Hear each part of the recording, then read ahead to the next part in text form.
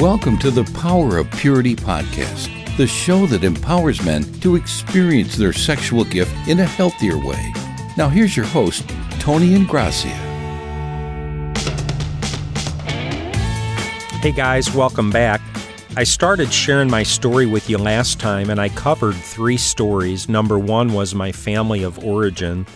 Number 2 was called Magazines and Books, which concerned my discovery of pornography as a boy and my earliest experiences with pornography.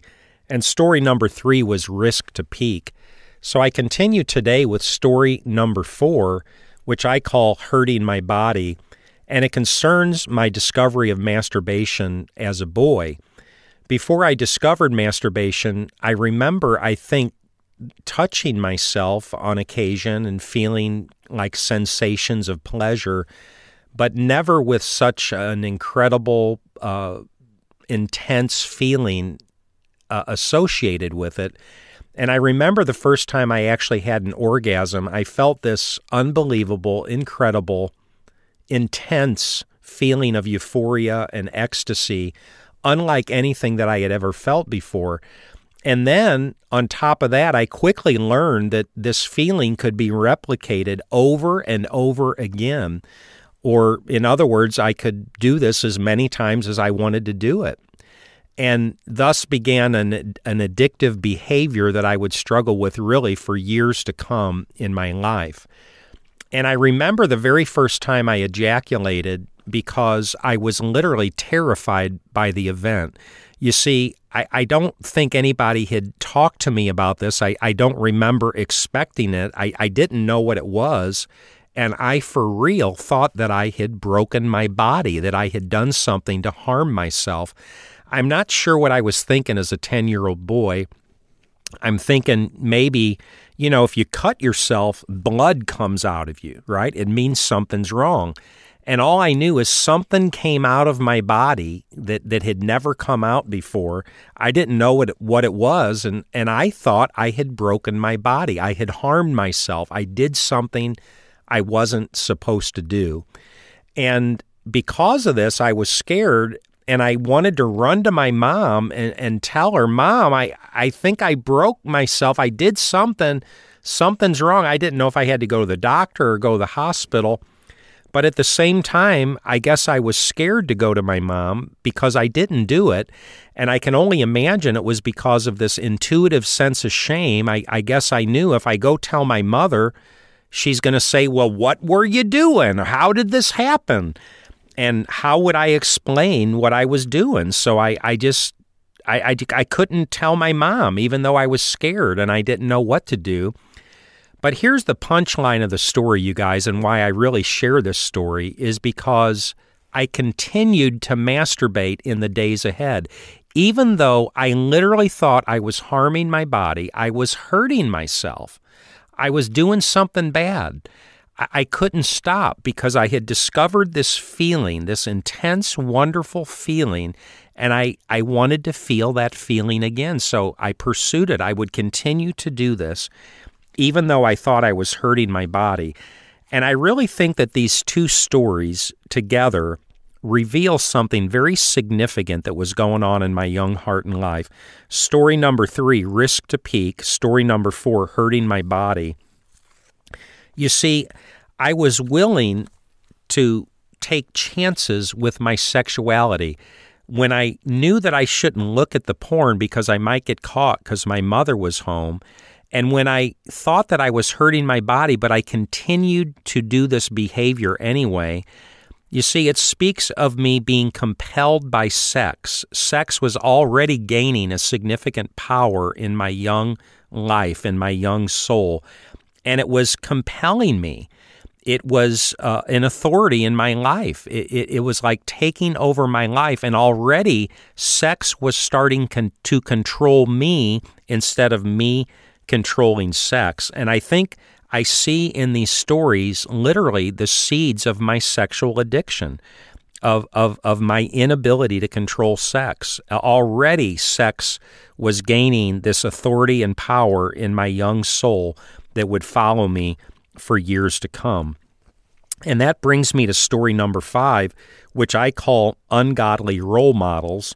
And I want to talk just a little bit about about two very significant men in my life, my physical father and a man that I might call my spiritual father. You see, the way God set this thing up, guys, is that masculinity is something that's caught. It's not taught. We don't necessarily teach young boys how to be men. We don't have classes where we send a boy and say, go to this class, we're going to teach you how to be a man. The way this thing works is that boys just watch the senior male role models in their life, presumably their father, their grandfathers and uncles, older brothers, maybe friends of the family, friends in the neighborhood, cousins. Boys watch older male role models, and they learn how to be men accordingly. I like the metaphor of a spill. If you spilled a glass of milk on a table and you took a dry sponge and put it right in the middle of that spill, the sponge would very slowly just begin to soak up that spill, you see. And I think that's what a young boy's heart does. You put a boy in the midst of men, and that boy just begins to soak up masculinity. The boy is watching these men, and he's being taught, even though he doesn't know that he's being taught, and he's being taught even though the men around him might not know that they're teaching this boy lessons. But this boy is watching, and he's learning what do men talk about? What do men say? What kind of jokes do men tell? How do men look at women? How do men talk about women? You see all these different lessons that a boy begins to learn by observing the male role models in his life. Well, I want to share one specific story here concerning what I call ungodly role models, and it's just a story about rabbit hunting. My dad was an avid outdoorsman. He loved to hunt and fish and stuff like that. And it's the one gift that my dad really gave me in my life and my relationship with him. He invited me into the world of men, and he started taking me hunting when I was just a boy. And we would go on these hunts, and it frequently would be myself and just a group of men. My dad had up to 8 and 10 beagles when I was a kid, and it was my job to take care of the dogs, feed them every day and let them out of the kennel to run around in the yard and things like this. And my dad would go rabbit hunting every single Sunday during rabbit season. So it wasn't unusual for there to be 4 or 5 or 6 guys in the car, 4 or 5 grown men and one boy, and that one boy was me, Tony. So here we are on these trips. None of these men are necessarily overtly Christian men, so you can imagine the things that the guys would talk about and tell jokes and tell stories and things like this. And it wasn't unusual that there would be a sexualized theme to the things the guys would discuss. There'd be jokes about sex and stories about sex. And I remember this one man in particular who I now understand, I would consider he was just an exceptionally lewd man. And he would freely talk about his infidelities. He was a married man, but he apparently would rendezvous with different women and have different exploits with women. And then he would quite freely tell these stories and tell different men what he was doing and these women he was meeting and things that would happen. And on this one particular trip, I remember that he began to talk to my dad, and he said to my dad's name was Angelo, I could fix you up with this woman if you wanted to meet her. You could have a rendezvous with her, And as they were talking, they began to quiet their voices like this, and they began to talk in a whisper. I guess apparently in the attempt to prevent me from hearing what they were saying. But of course, in the close confines of a car, were sitting almost right next to each other. I could hear what they were saying, and I knew what they were talking about because by this time I had been looking at the pornography for some time. I had been masturbating. I understood what sex was. It was coming onto my radar, so I knew what they were talking about. And I remember literally being horrified by this discussion. I was very, very upset by it. And I was very angry at this man for talking to my father about this. And I wanted to say, hey, you can't say this to my dad. Dad, don't talk about this. You can't do this. What about Mom? I knew that this man was trying to make an arrangement for my father to meet some woman, and I was very upset by this, but I didn't know what to say. I mean, how is a young boy, 11 or 12 years old, going to confront 4 or 5 grown men? I didn't know what to say, so I simply didn't say anything, but I literally remember feeling very upset. Well, that evening when we got home from the trip, I remember my dad, for real, literally pulled me aside, and he stuck his finger right in my face, and he said, you better not ever say anything about anything you hear on these trips. If you ever say anything, then you're never going to go hunting with us again. And he kind of threatened me, I guess, and I received the message, and I never did say anything to anybody. Well, fast forward, I want to say just a few words about my spiritual father. I grew up in the Catholic Church, and I became a true born-again Christian when I was 16 years old.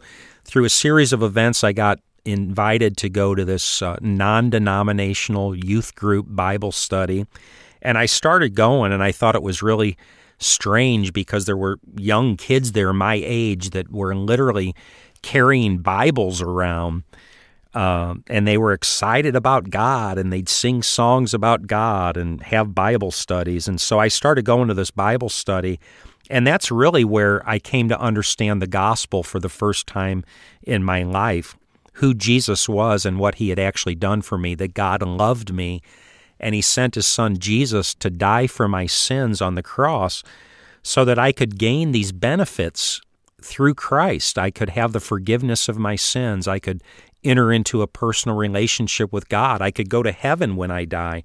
And in the meantime, I could have a relationship with the living God. So when I understood the gospel, I embraced it. I understood it for the first time in my life. I guess the dawn of the light of God came into my heart and into my life. And I received Jesus as my Savior. I asked Jesus to come into my heart to be my Savior, and I became a Christian. And about that time, I began to go to this young church, and this man was a pastor at this church. And I really loved this man. He became my first pastor and my first spiritual mentor. And I looked up to this man, and I really loved him, and I trusted him, and I respected him.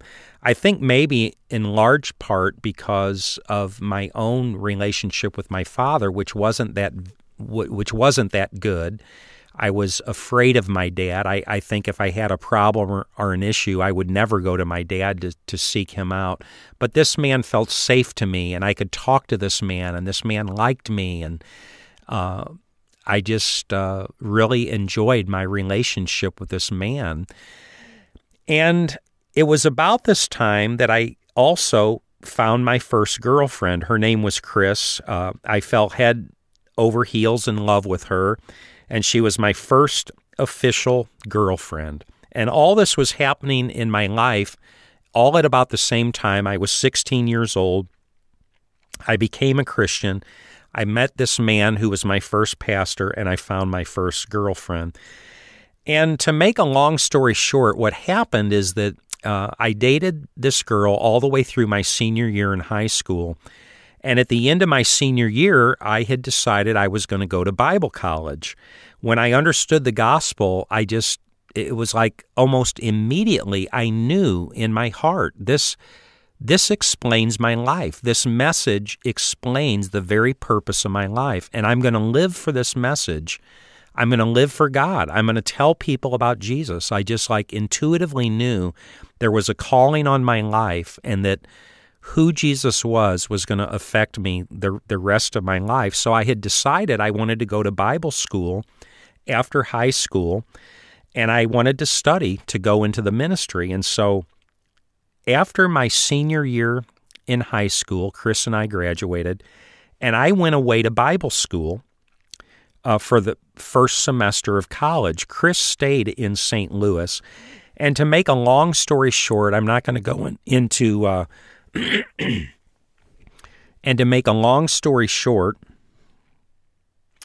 I'm not going to go into all the gory details, but basically what happened that semester while I was away, my first semester of college, my first pastor and my first girlfriend fell into a sexual affair with one another, and my pastor began to have sex with my girlfriend. Well, as this story unfolds, I came home for Christmas, the end of my first semester, and my girlfriend quickly confided in me that she had been having sex with our pastor. And of course, I was horrified. I didn't know what to do. One thing led to the other, and Chris had decided she was going to go back to Bible college with me. So we left together, and we went to Bible college, and we left the St. Louis area. And I thought that would solve the dilemma, because she would be with me. We'd be in another state, and my pastor could no longer have sex with her. I felt too intimidated, too scared. I didn't know what to do, what to say to him, so I didn't say anything. And at this point, he didn't know that I knew, and I thought that would be the end of it. Well, unfortunately, he continued to pursue her, and he was writing these love letters to her and different things. And in a short matter of time, I learned that he was coming down to the Bible school to visit. And of course, I knew what his true motive was. He apparently was not relenting, and he was continuing to pursue his relationship with Chris.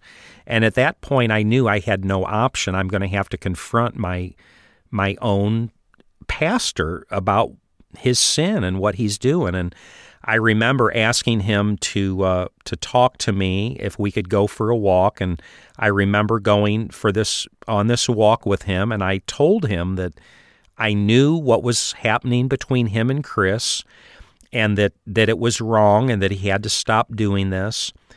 And I remember us talking, and I remember him telling me that that's why he had come down to the Bible school, so that he could terminate his relationship with her, which of course I was very suspicious of. I'm not sure that that was his true motive. But I remember him literally putting his arm around me and confiding in me and saying, "Tony, I need your confidence on this. No one can find out about this, because if they do, I could get in trouble. It could be the end of the church. A lot of people would be upset. So I need to trust you. Can I trust you with this secret? No one can ever find out about this." So it was years later that I really realized that in his own way, my pastor did to me exactly what my father did when he pulled me aside and put his finger in my face and said, "Don't tell anybody about this." My pastor was now essentially teaching me the same thing. "Tony, don't tell anybody about this. Nobody can find out about this." So you see, I believe that my physical father and my spiritual father, these two men held positions of extreme influence in my young heart and life, and they were both providing what I believe were deeply negative examples of sexuality, what a sexual man is, or in the verbiage of the title of this story, Story 5, ungodly role models. You see, both men were showing me what a man is, what a man does with women, how a man thinks about women, the kind of jokes that men tell about women, that men can do things with women and then keep secrets so that nobody knows about these things. Now, the fact is, I don't know that my father ever acted on what this man was suggesting. I have no reason to believe he did, and I give my father the benefit of the doubt, but it doesn't change the fact that the influence of these men and the examples they were providing, I think, were profoundly negative and harmful in my young heart and soul. In fact, I think part of the harm is that the messages were consistent with the images that I had been seeing in the pornography and the stories that I had been reading in the pornography. See kind of the way men look at women, the way men talk to women, the way men treat women, the secrets that men have with women. And so my life was being affected by these men, by these male role models of my life. Both my physical and my spiritual fathers provided profoundly ungodly lessons for my young life concerning who and what a sexual man is supposed to be. And I might encourage you guys to just kind of think about this story. Like I said, I'm hopeful my story will be kind of a kind of template for you. So many men that I talk to identify this as a reality in their own story. You know, if you think about who were the senior male role models in your life, who modeled what a man is to you, who modeled what sex is, how a man thinks about sex and manages sex and talks about sex. You know, one man that I know, his uncle took him on his 13th birthday to a prostitute so that he could become a man. His uncle thought, I'm gonna give you this surprise, and you're gonna learn what it means to be a man. And his uncle, no doubt, thought he was blessing this boy, helping this boy, doing something good for this young boy. And I would advocate that was profoundly harmful and a terrible thing to happen. But you see, the boy is learning from his uncle. His uncle is teaching him what a man is, and what sex is, and how a man relates to sex, and what women are, and how to use women. And so many of us, you see, have had rather horrible examples from the ungodly role models in our life. And that's another component of the damage that's been done. Do you see in the metaphor of the cake mix another ingredient getting put in there that would be very, very counterproductive, if not at least destructive? And that brings me to story number 6, which I call sexual abuse. And the fact is, when I was 14 years old, 2 older women came into my life, and both of them perpetrated sexual abuse against me. And I'm going to share one of those stories with you. You know how a family will typically find a kid in the neighborhood, a young teenage boy or girl, to babysit for them? Well, there was this family that didn't live too far from us, and I would babysit for them on occasion. Of course, they were married, and they had 2 young kids. And I went over their house to babysit this particular occasion, and something was wrong. Although I didn't understand it at the time, in retrospect, I believe this couple had a terrible marriage because they would get in fights a lot. I saw them fight many times, and on this particular occasion, they got in this big fight. I'm at their house to babysit, and so she stampedes out of the house. She throws the kids in the car and me, and we leave, and I figure she's taken me home because obviously they're not going out on a date.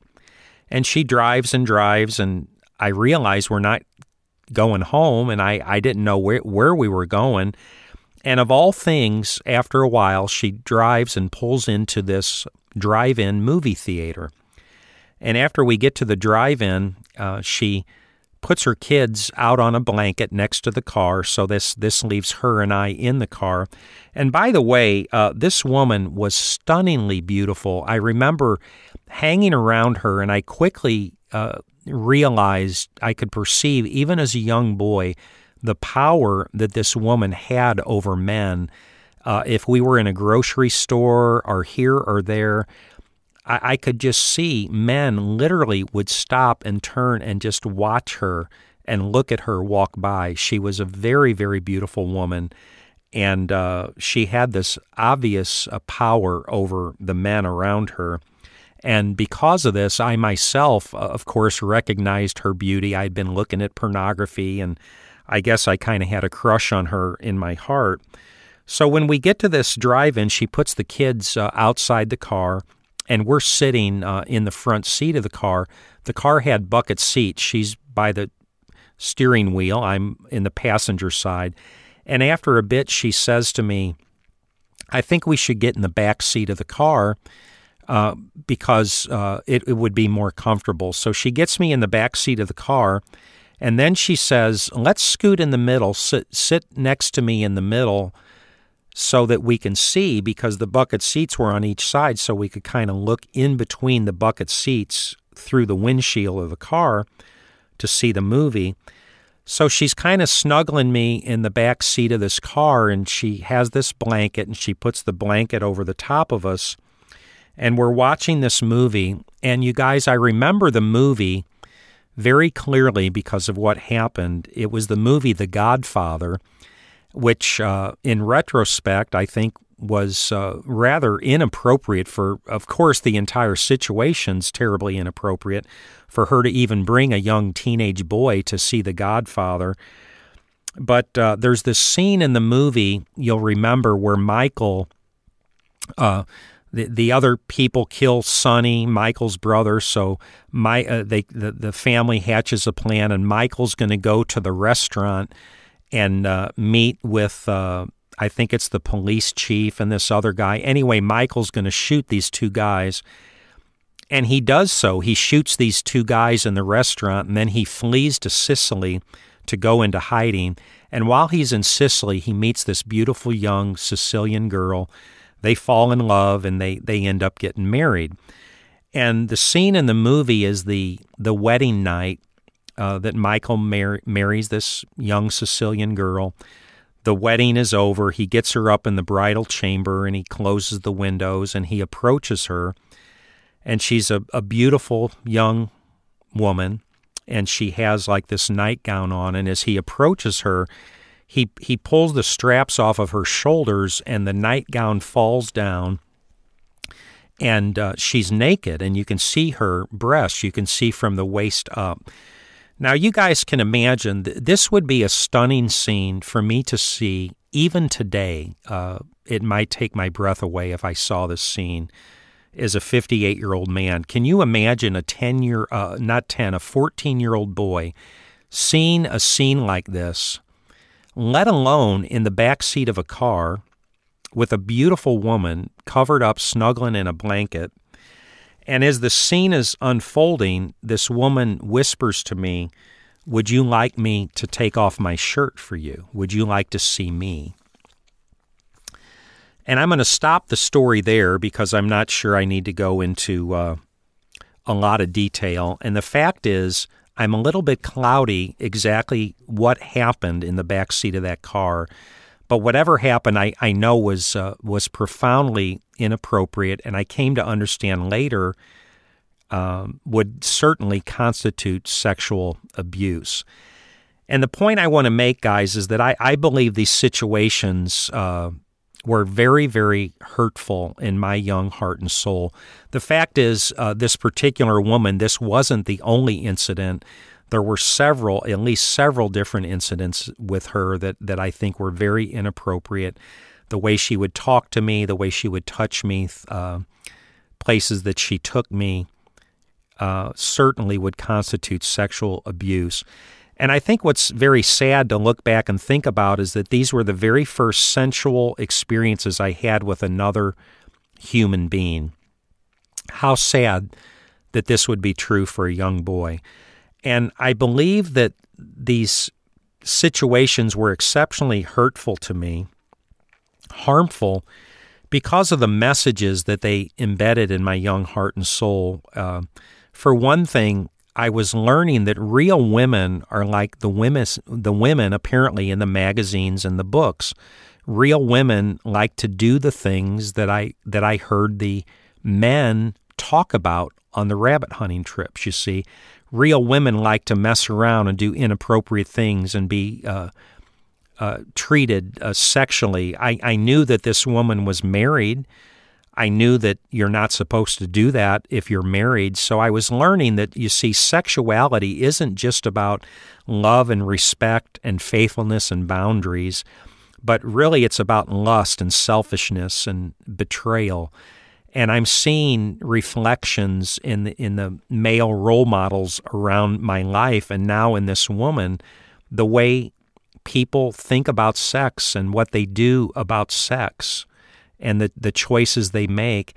And I think it's really sad that a boy's very first sensual experiences would be so profoundly unholy and ungodly. And guys, that brings me to the end of this episode. Tune in next time, and we'll continue my story from there. Thank you. God bless you. Have a great day. Thanks for listening. Visit powerofpurity.org for more resources and information. And if this podcast has been helpful or encouraging, please invite a friend to listen. Until next time, remember, there's power in purity.